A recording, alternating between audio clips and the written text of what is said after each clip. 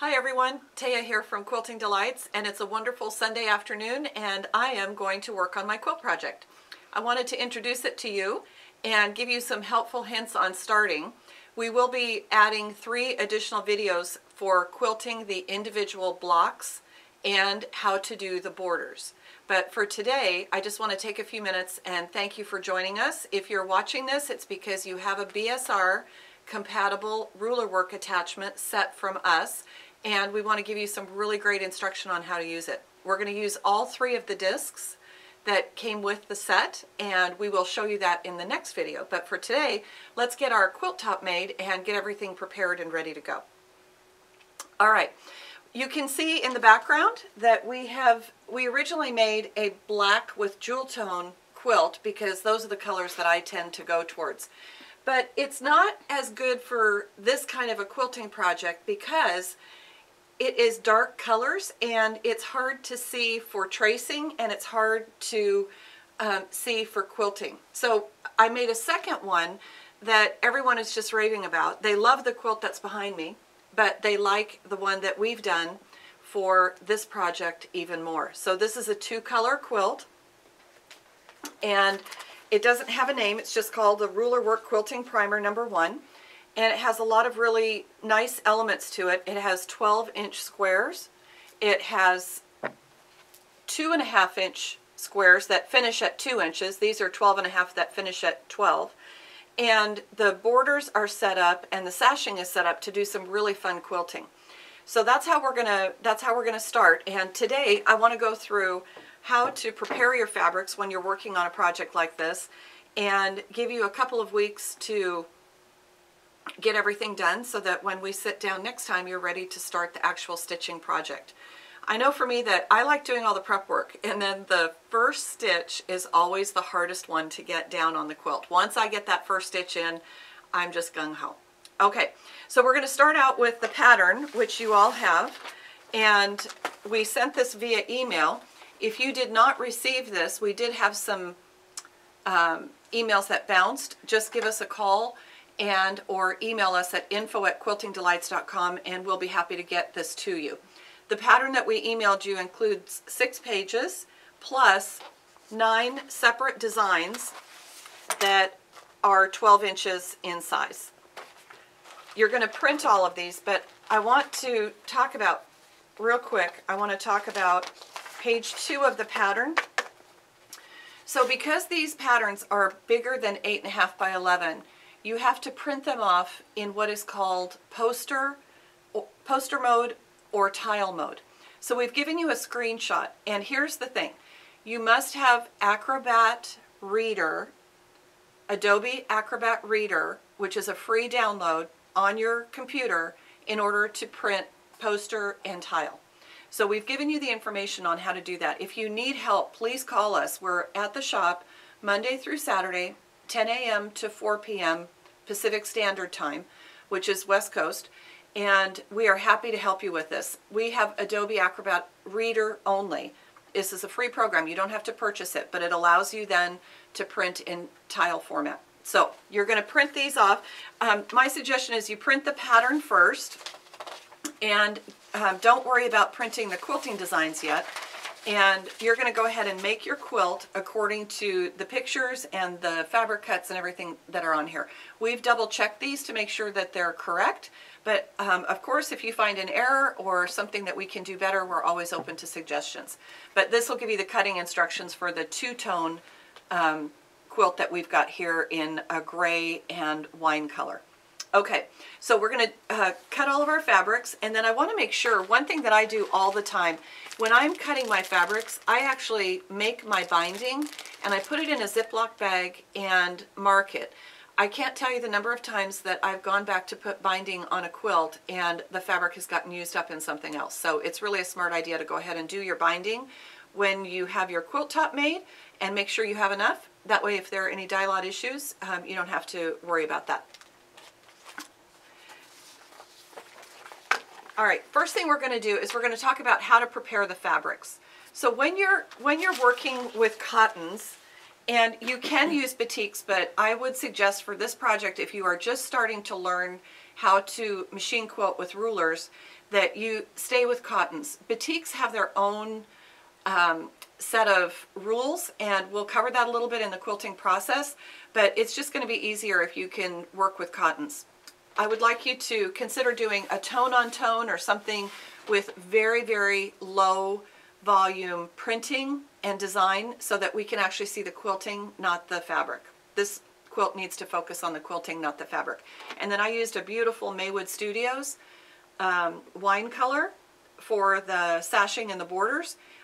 We have a huge selection of Maywood Studios. If any of you need fabric kits, would like us to put a kit together for you, you can tell us what tones and what colors you'd like, and we can get these sent out to you. Shipping is free. And if you mention that you saw this on our video, then we will give you a 10% discount on your purchases for supplies and for your fabrics. If you're going to take advantage of that 10% discount, just email us what you'd like and or call us and we'll help you with that. Let's assume that you've got all of your fabrics ready and you're ready to get started. First thing you're going to do is you're going to use some kind of a spray to pre-shrink the fabrics. I like Mary Ellen's Best Press. That's my favorite.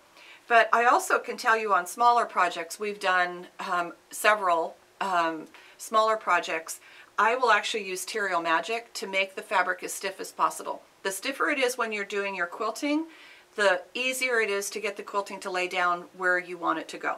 So there is also, so Terrio Magic makes it like a board. You can pretty much stand it up on the side of the road. Mary Ellen's Best Press makes it, adds the sizing back in and makes it stiffer. But there's also a new Mary Ellen's Best Press. It's called Mary Ellen's Best Press number 2.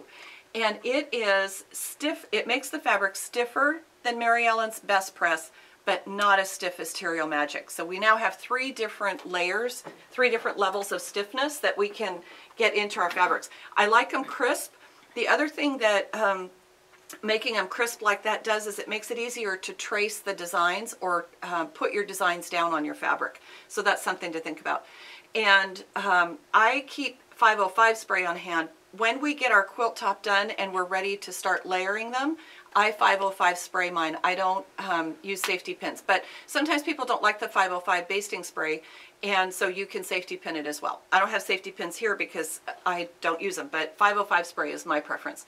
I also have a mister bottle, and I use that for when I am marking with a water-soluble pen. I can use the mister instead of a spray bottle. It doesn't get quite as wet, but it does get it wet enough for me to get the blue marks out if I mismarked something and I need to get rid of that. Speaking of marking, let's talk about how to mark your quilt when you're ready. So you're going to, Mary Ellen's Best Press, get this all prepped and ready to go.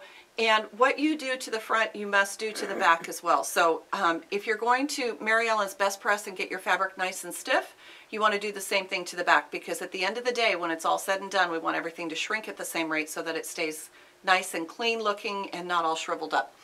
I like that antique shriveled look on older quilts, but this is going to be more of a modern quilt, and we want it to stay nice and flat when it comes out of the water. All right, let's talk about marking tools. There are 3 marking tools that I like. One is the friction pens, and I know some people are concerned about when you iron them away, sometimes it'll leave a white mark. I don't seem to have an issue with that very often, and if I do, once I rinse it, the liquid from the pen goes away and so does the mark. So that's just been my experience. But if you don't like friction pens, that's not a problem. We also have Soline, what are called trio colors. These have black, red, and white leads inside of them, and the lead in these is like chalk, so it wipes off with a damp cloth when you're done. So that's a trio, Soline trio. My new favorite is this one that is put out by Bowen, and it is a blue, sharp tip, and lays down very nicely, doesn't expand too much. I mean, the line doesn't expand too much, and when I hit it with a spray bottle, it just goes away. So I'm very confident about this particular pen. We actually bought out everything that was at the distributor that we work with because we know that you guys will like these as well. Okay, so those are the 3 marking tools that we like, and you will need to figure out which of them you like the best. I try and work with all of them on different situations just to make sure that I really can confidently speak to you about which of the pens and marking tools I like. Okay, so that's marking tools. And speaking of marking tools, one of the things as a quilter, a ruler work quilter, that you want to become familiar with is how to mark your quilts. So for example, if I'm marking a line and I want to lay that line down, I'm not going to do it right next to the ruler. If I do it next to the ruler, when I get to my machine, I have a ruler work foot on, which is a 1/4 inch away, and it's not going to line up, especially on circles. It's not so much on the straight ones, but on the circle, it's not going to line up. So what we have are these stitching line discs. They come in a little bag. They're $10. They're not expensive. But what happens is the discs are all the same. They're all a 1/4 inch from the center. But they've got different size holes in the center so that depending on what size pen you use, it's not, you don't want the, for example, with this blue line pen, you don't want the largest one because it's going to wiggle around in the hole. And then you're not going to get a straight line or, you know, an accurate line. You want to just figure out which one it's going to go in and mark the quilt. So this is the one that I'm going to use. And when I use it then, if I'm tracing a circle or I'm doing a straight line, I can mark exactly where that's going to be, and I can see how to set my ruler a 1/4 inch away from that line. So that's what these stitching discs are good for. It's important that you draw the way that your needle is going to sew. So if you're not going to sew right next to the ruler, then you need to draw not right next to the ruler. So that's what these little discs are for, and they are incredibly, incredibly valuable for marking on your fabrics, especially when it comes to circles and curves.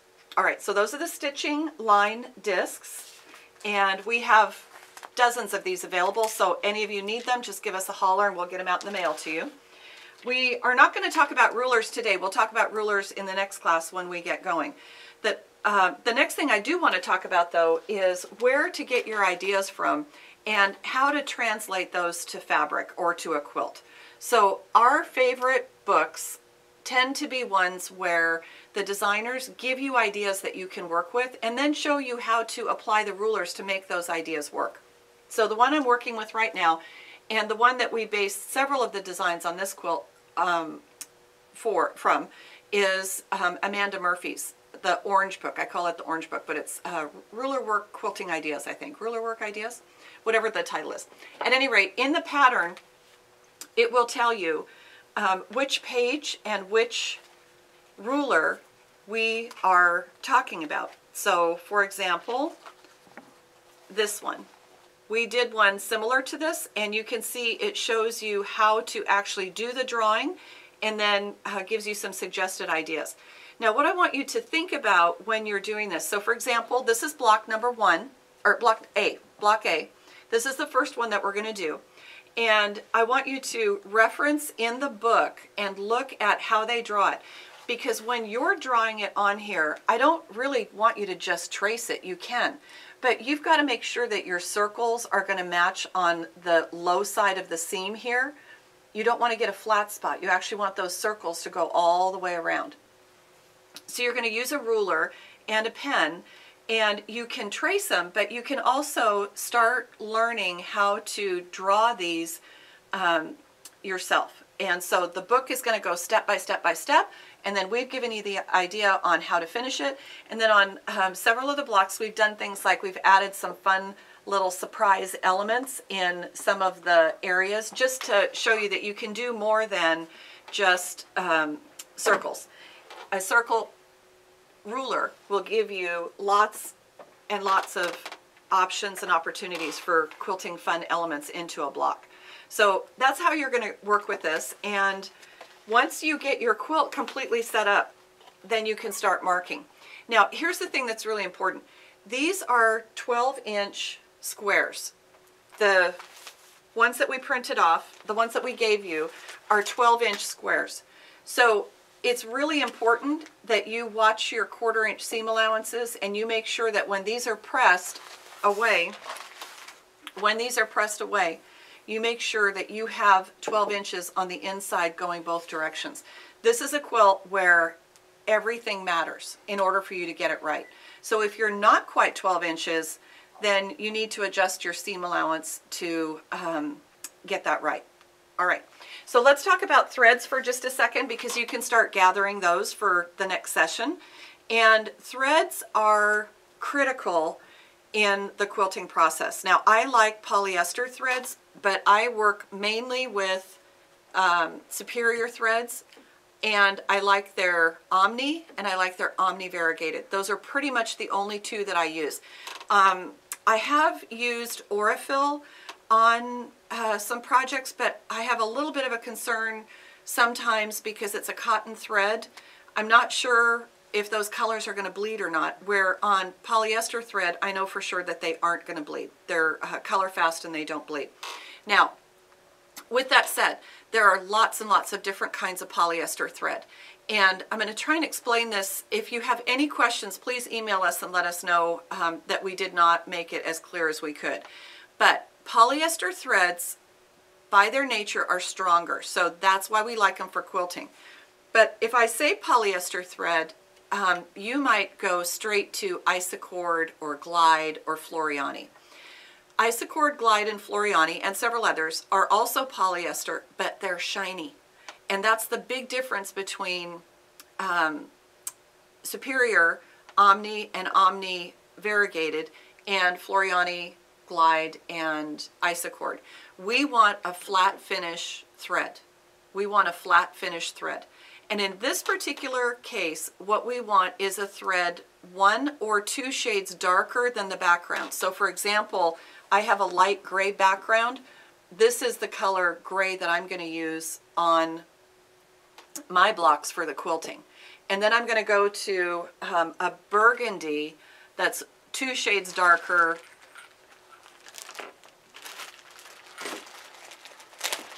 That's 2 shades darker for the sashing. And I've already tried these out, laid them down, and they look just beautiful. So you could also, instead of doing a burgundy, you could also just transition the gray over to this too. But you don't want to make it so strong that it highlights all of your stitches that didn't lay down where they were supposed to, because this is a beginner. This is a beginning quilting primer.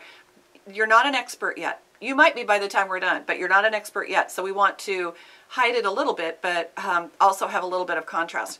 And I would just really suggest that you think about doing the Omni thread, Superior threads. It's a poly wrapped poly core, but it has a flat finish. So those are some suggestions for threads. We're going to use, for this exercise, we're going to use the same thread in the top and the bobbin. And one of the big discussions that we're going to have in the first video with the first 3 blocks is how to set your tensions and how to make sure that it looks as good on the back as it does on the front. Okay, so I think that is a good start for you guys to get going. Oh, a couple of other things to gather up. Number 1, quilting gloves. It is spring here in Portland, Oregon, where we're filming. Costco has the rubber gloves on sale and available, gardening gloves. I always buy a couple of packages of them, and I go through them during the whole year. What's great about these is they have rubber on the fingertips, but they are open and breathable on the top. So I really like these for my quilting. The other thing that I want you to gather is your batting. And so let's talk about batting for just a second. Batting, the number 1 batting that I would not have you use is warm and natural. The standard cotton with the scrim in it that is just like cardboard. We don't want that. We want something that's going to give us a little bit of loft and really showcase that quilting. So what I'm going to suggest is that you look for a batting that has at least 80% cotton and 20% polyester. And what that does is it gives you a little bit of a loft. It gives you some something for the thread to lay down into and pop that quilting up to the top.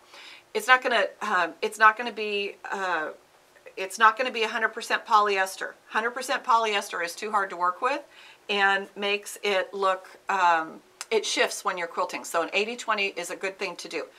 And save all of the end cuts off your quilts when you have them quilted, because that's what the other thing I want you to do is I want you to, I can't find mine. I want you to make some quilt sandwiches, and for each one of these blocks that we're working on, we're going to do some practice before we get started on the actual quilt top. So you're going to mark your quilt, and then you're going to mark some muslin squares, just plain old muslin squares. You're going to mark the muslin squares the same. So you're going to have 9 muslin squares, and you're going to have your quilt top with 9 marked blocks. And we're going to practice next time before we get started on the actual quilt. All right, that's your homework for the next couple of weeks to get ready, and we will get these posted as quickly as they are available for you. And just so you know, anyone who has to make a purchase for supplies, whether it's the book or threads or anything, material, we're going to send you a Orvis paste, the original bright clean quilt soap for delicate fabric wash. This is what you're going to wash your quilt with when you're done. We have about 100 of these, so it's only for the first, while supplies last. These are really, really great quilt soaps, and it's what you're going to wash your quilt with when we're all done quilting it. So check that out, and let us know if you have any questions. Remember to subscribe to our YouTube channel where these videos are posted, and we will look forward to seeing you again soon.